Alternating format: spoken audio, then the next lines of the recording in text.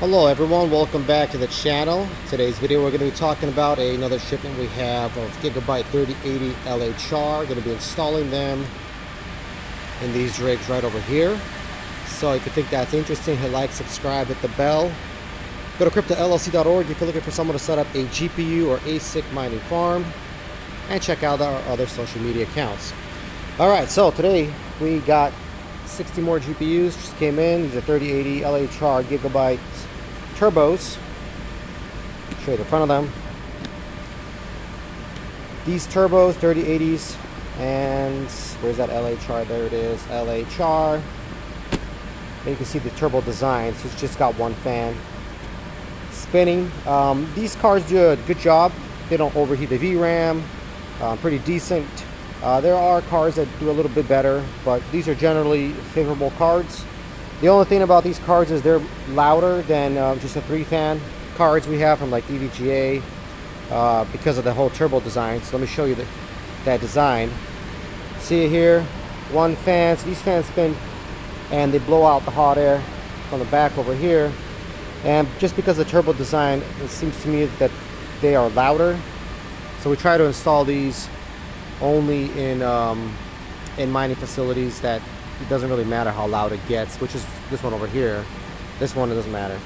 Anyway, we got 60 cards, so it comes in batches like this.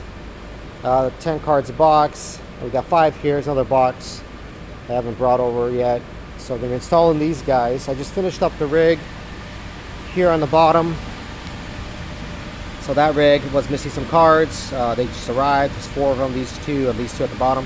So I plugged those guys in, turned on the rig, updated the program, so then it knows there's 14 cards. And then started working on this rig here at the top. So I already installed these cards. It's 8 of them. Actually, no, there's 10 of them. 10 of these cards. And still 4 more spots here. But getting it ready. See here, it says getting devices ready. So we use this little monitor to just monitor the actual progression of the rig.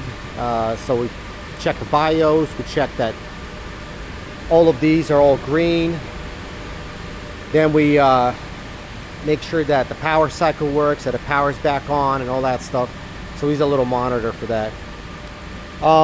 So that's what we're currently doing right now. Make sure you guys subscribe to the channel. We're going to be building out the rest of these rigs, and more GPUs coming next week. So finally we're getting more and more shipments coming in. Been waiting for over a month for some of the shipments, so finally they're coming in. This rig is almost done here. Still doing devices, getting ready. By the way, running these on B250s. Anyone interested, thinking about what motherboard we're using, and then 3 EVGA 1600 power supplies.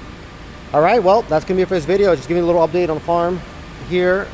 Make sure to subscribe. We have multiple locations of multiple farms. So this is just one of them. Slowly build it out until it's all full.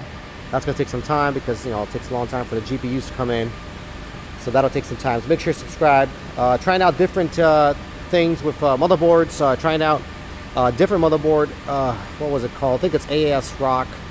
Something Q, I forget the name of that motherboard, but it's a 13 GPU motherboard that runs, and it doesn't matter how you plug in the PCIx little risers, so it makes a big difference of what type of power supply we're going to be using. So for that motherboard, we're going to use a 2400 Delta server PSU and also a 1400 HP server PSU. So we're going to use only 2 PSUs and see if that works out. And if it does, we can try to switch out to that setup instead of this one. So the reason why we want to do that is because the B250s, they don't make them anymore, and you can only get them used, or maybe someone has a new one, but not much quantity. These other motherboards are newer and there's more quantity. Alright, so make sure you subscribe. We're talking about that in the next videos coming up, and that's gonna be it. Until next time, bye.